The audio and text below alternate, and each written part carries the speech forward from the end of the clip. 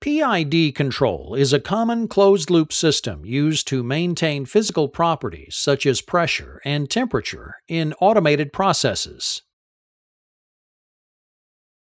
The PID instruction controls the closed loop by comparing the input or process variable from an analog input module to the system set point. The difference between the set point and the process variable is referred to as error. The error is analyzed by the PID loop calculation and provides an output or control variable to an analog output module to meet the set point defined by the system requirements. In the following program example, the PID instruction is used to control pressure of a vessel. Using a pressure transmitter as the process variable and a flow valve as the control variable, the set point is maintained at 50 psi. The pressure transmitter, identified as the process variable, converts 0 to 100 psi to a 4 to 20 milliamp signal. With a linear relationship, 0 psi measured at the transmitter produces a 4 milliamp signal, and at 100 psi, a 20 milliamp signal is produced. The analog input module converts the 4 to 20 milliamp signal to a digital value ranging from 3,277 to 16,384. A 4 milliamp signal results in a value of 3,277, and a 20 milliamp signal results in a value of 16,384.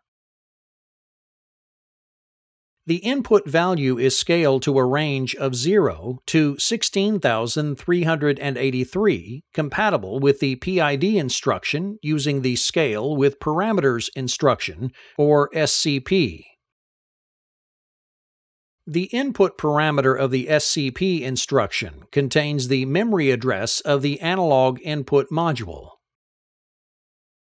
The input minimum and input maximum are programmed as the smallest and largest values produced by the analog input module.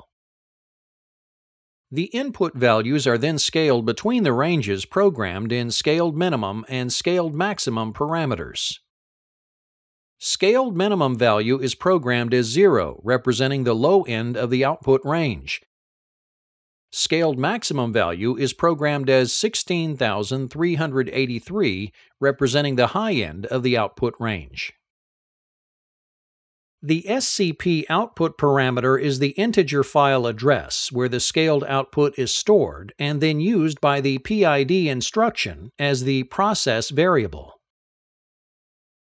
For example, when the minimum pressure of 0 psi is measured, a scaled value of 0 is transferred to the SCP output, and when 100 psi is measured, a scaled value of 16,383 is transferred to the SCP output.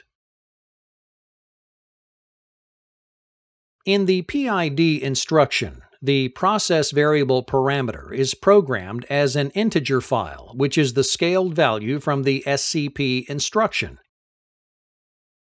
The control variable parameter is programmed as an integer, which is the memory address for the output value.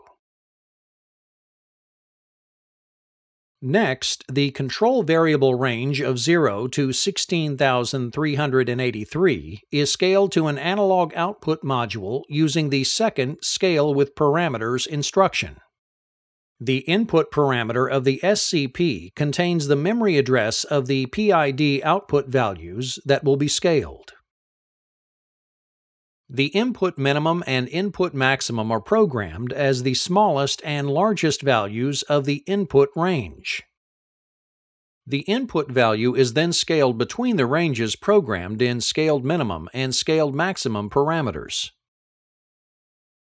Scaled minimum value is programmed as 6,242, representing the low end of the analog output module range.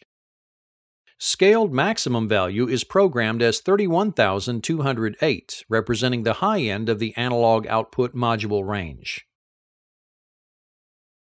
The SCP output parameter is the file address of the analog output module. The analog output module converts the digital value in the range of 6242 to 31208 to an analog signal of 4 to 20 milliamps. The analog signal is then sent to the flow valve, where the operating range is adjusted between 0 and 100%.